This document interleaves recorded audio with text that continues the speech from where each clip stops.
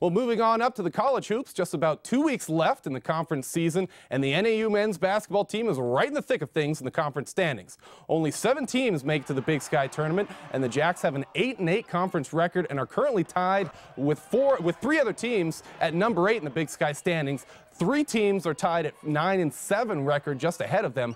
NAU has lost 3 games in a row recently after having an 8-5 record, and were sitting in the 3rd seed in conference a couple weeks ago. Here's a look at the rest of their conference schedule. This Thursday, the Lumberjacks, they'll travel to Idaho State to play the Bengals. Then on Saturday, they'll play the #1 team, the Weber State Wildcats. Next week, the team hosts both Montana schools for their final games of the season. A tall task for the Lumberjacks. Last year, NAU slipped into the conference tourney at 7th seed, so hopefully they can manage to slip in once again. Moving on to the ice rink, the Division III NAU Icejacks season came to an end this weekend after taking part in the ACHA Regional Tournament in Fremont. On Friday, the Icejacks took on Metro State University, and Tyler Tritchler scored a power play goal. Jake Smets scored as well, but penalties would hurt the Icejacks in this game as NAU fell to the Roadrunners 5-2 in their first game at regionals.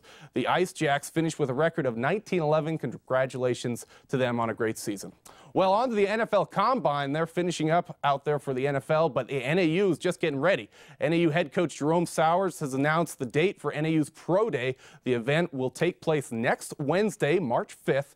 Check-in is at 7 a.m. and the workouts begin at 9 a.m. This event is also open to the public, so go out there and support your Lumberjacks. Some notable events to catch will be the vertical and broad jumps, bench press, 40-yard dash, and individual workouts as well. There will be several Lumberjacks participating, including running back Zach Bauman and defensive backs Anders Battle and Lucky Dozier.